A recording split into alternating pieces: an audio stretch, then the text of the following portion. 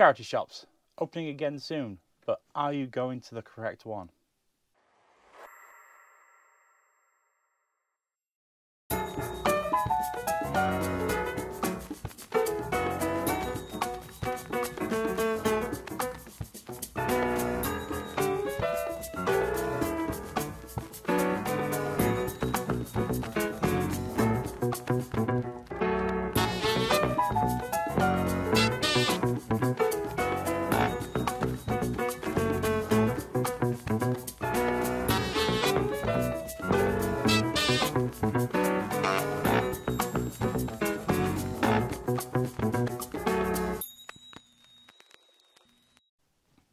Hello, welcome to How to Vintage.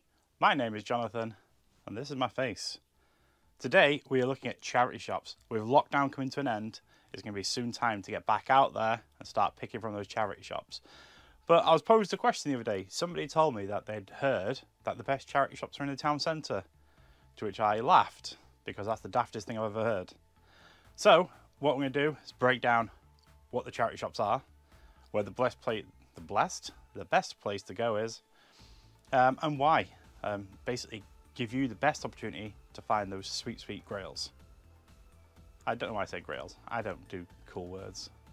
Anyway, first bit, charity shops. You got two types of charity shops. Chain charity shops, British Heart Foundation, Barnardo's, Cancer Research, RSPCA, etc., Cat Protection. These are all chain charity shops. If you look, you'll see all of them have their own vintage retail stores online, either in an auction form on eBay or on their own website, where they sell the stuff you would be looking for retail price. And then you have your independent charity shops. These are your ones in little villages that might support local charities, and they only actually sell in those shops what they receive and very rarely pick through their own stock to sell separately. Now, where do we find these charity shops? Now, any of the chain ones you're going to find in the town centre. Now, how these chain ones work, regardless, if you take your stuff to the British Heart Foundation, it doesn't go into that shop. It goes into a sorting room where all that stuff gets separated off and then it gets distributed back out. So Barnardo's, for example, near me, we have a Barnardo's sorting centre. Everything that gets dropped off at Barnardo's actually gets picked up, taken to the sorting centre. They sort it, strip out the stuff they want, and then redistribute whatever's left back out to the charity shops. Obviously, there is obviously a grading process they follow, so those charity shops do get something useful. But a majority of the time, you're not going to find much in the way of grails. Now, in fairness to Barnardo's, I just use it as an example. That's probably my favourite of all the chain shops.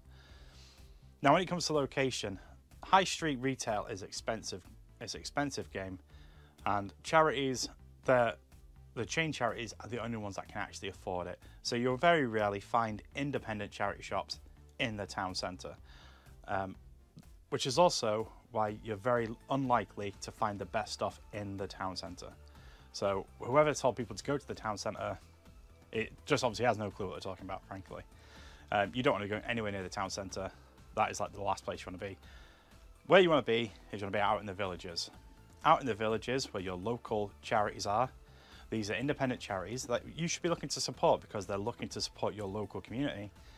But they're also more likely to have stuff you will want to resell. Then you've got rich areas and poor areas.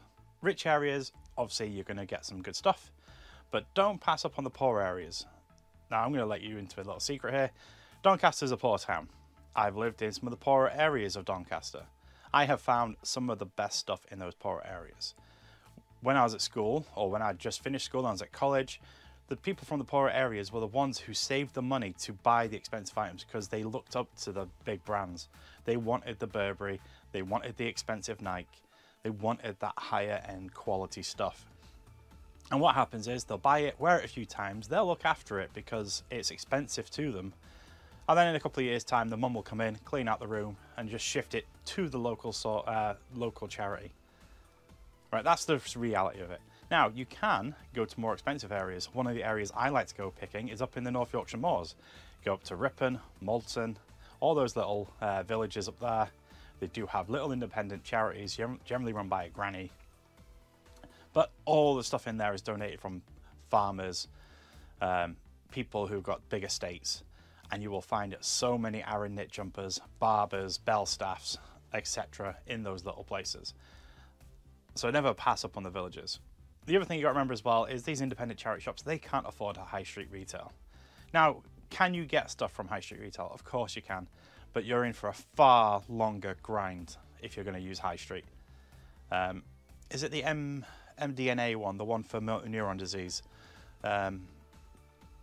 They tend to have everything at £3. Literally everything in store is £3. That's a good charity shop to go for as well. So when we come out of lockdown, don't rush straight into the charity shops. You've got to remember, these charity shops have not been open basically for a year, at best 6 months. They're going to have so much stuff to process. Now you can go straight in and probably pick up a few bits, but a majority of that stuff is going to be the stuff you picked through 6 months ago, because they've not really been there to kind of process what's going on. Give it a week or two and then go in, because in a couple of weeks when they've actually caught up with all the work, got back into the rhythm and stuff, that's when you're going to see a lot of the new stock flooding in. So always worth bearing in mind when you're looking at that, that's when to hit. Now conversely, car boots, the second the car boots come up, get in the son of a bitch. People are going to be going there straight away to get rid of all the stuff they've accumulated basically over lockdown. But back to the charity shops. Key points: high street is shit. The chain run things, chain run charity shops, which pick out their own stock. Independent charity shops are your best bet.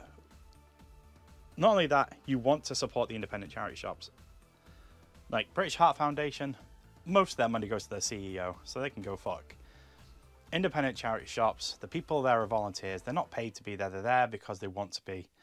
And that money goes towards helping your local community. So they're the ones you'd go for. And don't be afraid to travel out to little villages and look for the odd one or two. There's a village near me. It's actually between me and Preloved.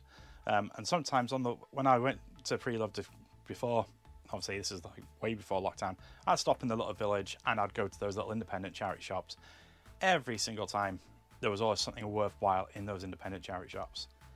Literally every single time. Tommy Hilfiger, I got Yves Saint Laurent, everything. Nike, Adidas, you name it, you will find it in those independents because they're not selling it online. So yeah, lockdown's ending. You guys are going to be out there having fun. I don't do charity shops anymore. I'm far too lazy for that stuff. So hope you all the best in finding those good things. And if you do find some good stuff and this advice has been useful to you, comments below. Use them. I like to hear from you. Until then, if you haven't checked out our website, www.howtovintage.com, it has a full list of wholesalers, discount codes, etc. and it's all for free. If you want to support the channel, there are Amazon links to the stuff that I use on my day-to-day basis, which you could also use in your day-to-day basis. There's no extra cost on it. You're just buying it off Amazon, and I get 15p every time you buy one of those things. There is a buy me a coffee thing. If you want to buy me a coffee, completely up to you. It's not necessary, though. So until next time, my name's Jonathan, and this is all about charity shops.